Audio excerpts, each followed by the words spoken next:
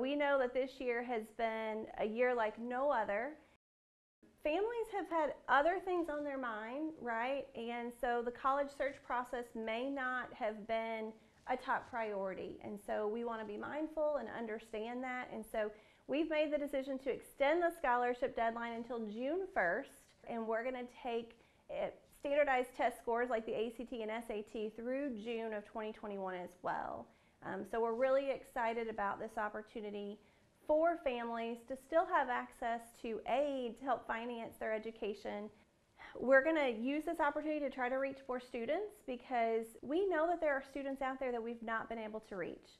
And so we really want to ramp up to see how we can get this announcement out when people are browsing the web or within their different computer applications so they can see that we have scholarship opportunities for them through June of this year.